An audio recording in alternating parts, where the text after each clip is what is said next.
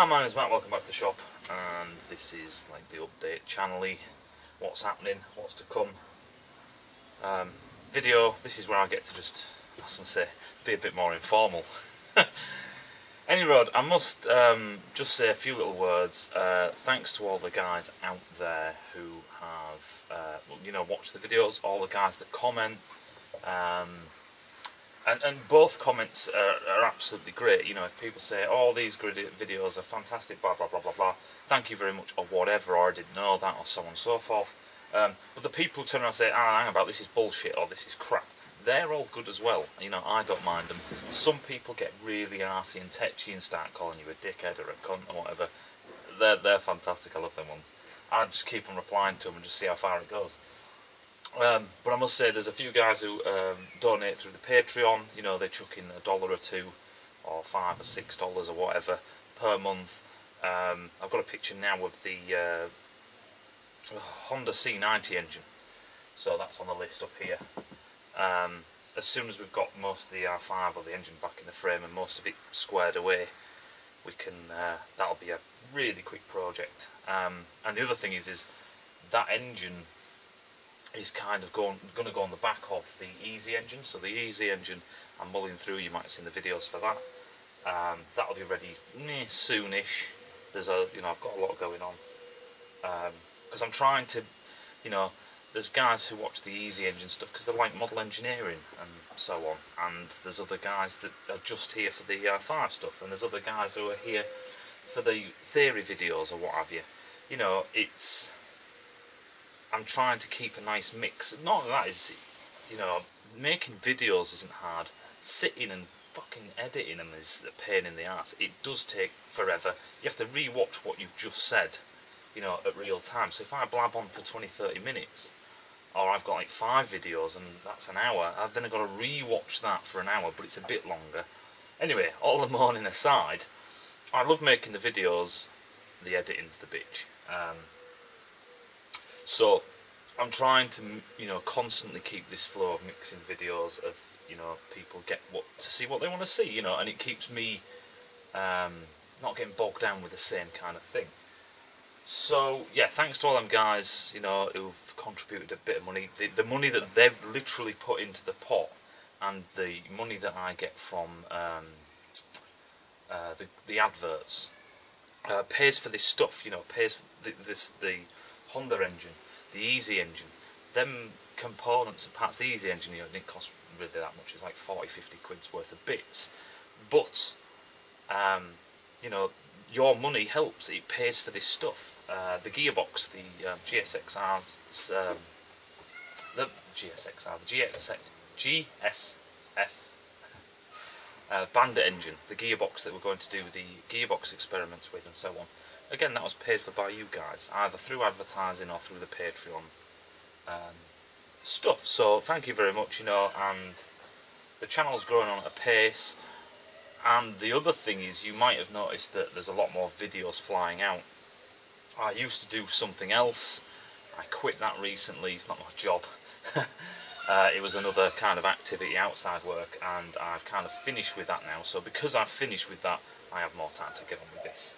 And I wanted to, as Keith Fenner says, walk the talk, get the videos out first, and week after week start churning them out, and then say to you, instead of saying, oh yeah, there's going to be loads of videos soon, and then something else happens that I couldn't, see. So on the board we've got just a list. This is what my lists look like.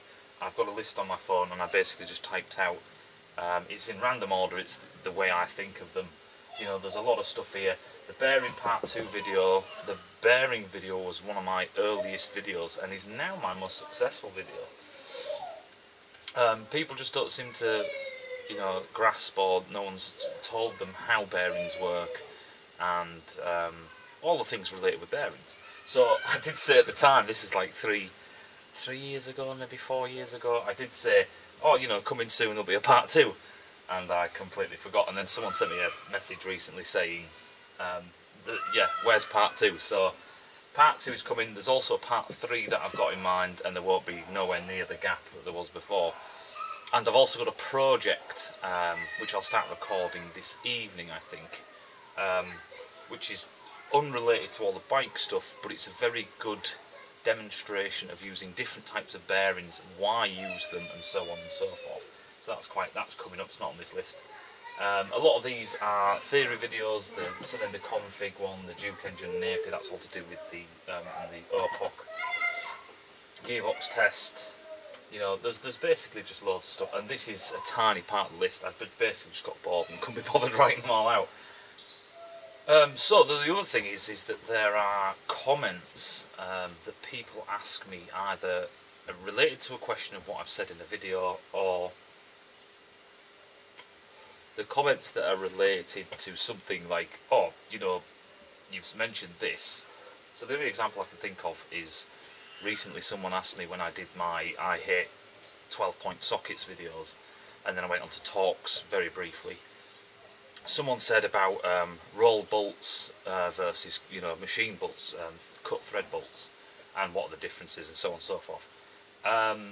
That is a video, that will be a video, it's not on this list, but that will be a video pretty soon, because it is quite an interesting subject. The other questions, sometimes, you know, they're not enough to require an entire video. So what I might do, I might just give it a go. In the next couple of weeks, I will literally print out all these questions. I'll sit down and we'll just go through some of the answers really briefly, as quick as I can. And I keep on getting loads of emails and messages on Facebook of people asking, am I going to do this kind of engine stuff and the theory stuff and all the rest of it with car engines? No, because cars are shit. They're horrible to work on. I have done it in the past. There isn't really much difference between this and a car engine, apart from this is better. And yeah, no, you know, to start doing this with cars, I'd need a hell of a lot more room, and it just takes forever, and the questions that come with it. But if you are interested, there's, I'll put up a clip now, but there's a link in the description as well of Engineering Explained. That guy over in America, he does this kind of stuff, you know what I mean, he does theory stuff and all the rest of it, but more car related. You've probably already seen him if you're asking that question. I usually send people there. That's more car related stuff, you know, to do with yaw and camber and you know, differentials and stuff that basically isn't motorbike related. Handbrakes and so on and so forth. So that's your answer. No, I'm not doing cars. It would just make everything a lot more complicated, and I don't like cars. I just don't like them. You know, they're a means to an ends. They're not a good toy, or just, yeah, cars, hate them. Regardless, I think that's it for the time being, and yeah, I'll see you in a bit. One last thing, someone left a comment recently saying, can I leave, or can I change the thumbnails for the ER5 project, you know, mix them up quite a lot or a bit or whatever.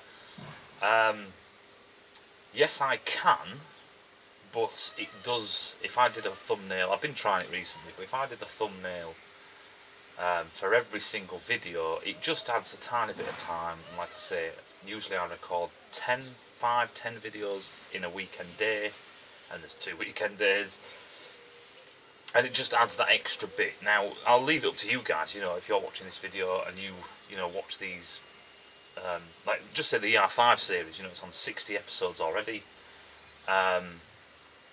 Does it really make a difference to you that all the thumbnails are different? Does it make them easy to spot or whatever?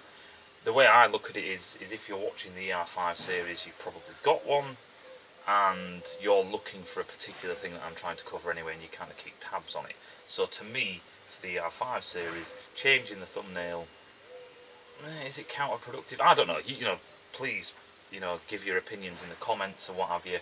Does it really make a difference if it's a continuing series, all about one subject, or, you know, is it better to have, you know, changing thumbnails and whatever? Right, see you in a bit.